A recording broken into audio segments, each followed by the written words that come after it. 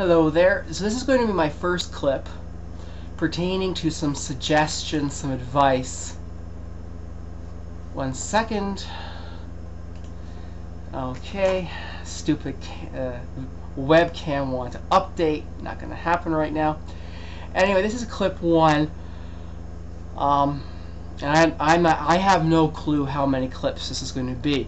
I have 5 pages of sort of notes here, and well, whatever happens, happens. This is more of a slightly extemporaneous type presentation.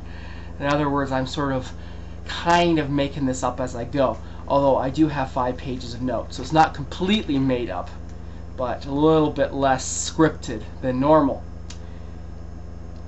Basically, what did I write here? My suggestion would be a couple things.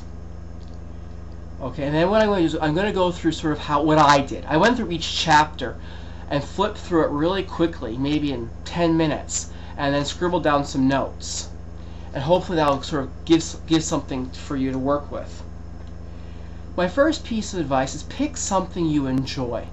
And there's no point in doing something that you hate, that's boring, that you know, exactly, you no longer have to take your sleeping pills to sleep at night.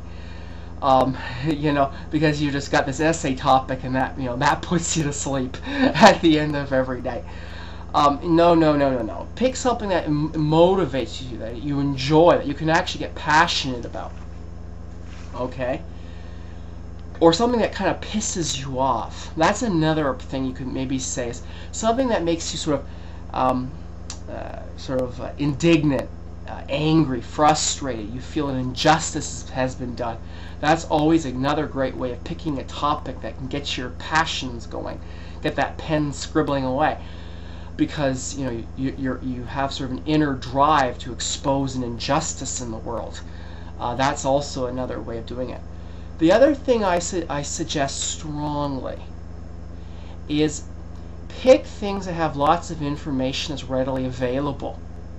What I'm going to do is, when I edit this, I'm going to try, and I hope this works, and I'm going to put across the bottom of the screen the what do you call those things? The URL, the HTTP thing, the thing for the web page that you should go to at the library. So hopefully that'll appear across the bottom down here after I edit this. And type in your stuff into some of those library databases. There's 5 people in your group. I've manipulated this so that every group is 5 people. It's 5 across the board. And say, okay, person number 1, look at this database. Person number 2, look at that database.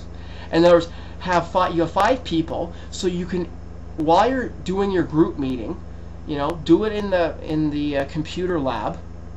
Each of you takes a different database, and then at the same time you type in the topic, right? So that way, at the same time, you cover 5 databases, all right? And you're all doing the same thing at the same time. And if all 5 of you come up with very little information, then my suggestion would be drop that topic, because there's no point in struggling looking for information. It should be that you have tons of information readily available. And so if you don't do it. Right? Just that simple. Okay, and so I'm going to give you that link. It's to the Brock Library databases. So that's what each one of them is. Like these things like ABI Inform or ProQuest or whatever. Is that you're going to type it in, and maybe 500 articles could come up. Now that, of course, that's the other thing. If too many articles are coming up, then maybe you want to refine your topic down. Focus in on one particular aspect of what you previously researched. Narrow it down. But it's easier to start with 500 articles and then narrow it down to 10 that are very useful than to start out with 10. So give yourself sort of a cushion, is what I'm saying. And you shouldn't have to struggle. I mean, you shouldn't make this hard for yourself. So pick topics that have lots of information on them, is what I'm saying. And I'm going to give you that link to the databases. So that's that. Um, there are different ways of approaching this.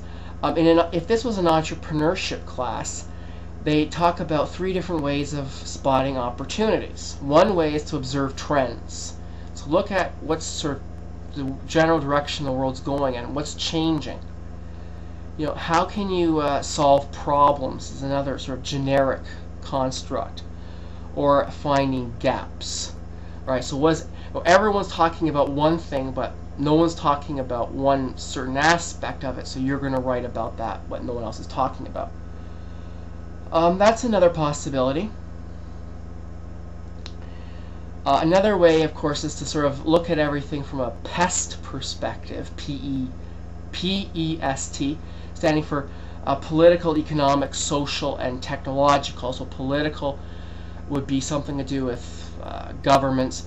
Economic, of course, is all these macroeconomic variables I've been talking to you about, so like money supply issues, inflation rates, unemployment rates, all this kind of stuff. Social means anything to do with social changes, right? So this is going to be cultural issues.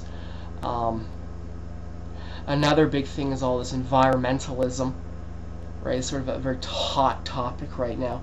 And technological changes. So, you know, the internet and all this type of, you know, internet communication issues and so on. Again, very relevant as well. So that's what I started with on page 1 of my notes. And then, you know, you can kind of look at all of that. But, you know, I don't know how interesting that is.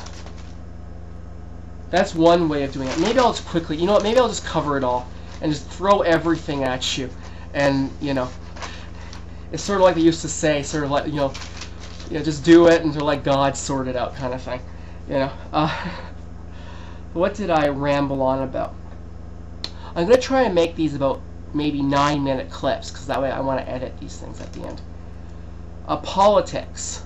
So what did Neil write down here? Scribble down. Well, the carbon credit tax thing is really a hot issue right now. Of course, the Conservative Party, you know, kind of, I won't say mocks, but, you know, attacks, ridicules this so-called green shift issue. So right off the bat, it's got business regulation issues. So that comes up in, you know, pollution. That's chapter 3 of your textbook, page 84. It's got fiscal policy issues, right? Because it's a tax, right? It's a carbon tax. So there's taxing issues as well. Which, of course, when we talk about taxes, you're talking about government budgets and so on, right? Because if you make more taxes, then obviously your budget deficit becomes smaller. So this also has fiscal policy implications as well, possibly, and definitely a political issue, of course. Let's see. I mean, economics. I mean, this is. I mean, there's so many issues.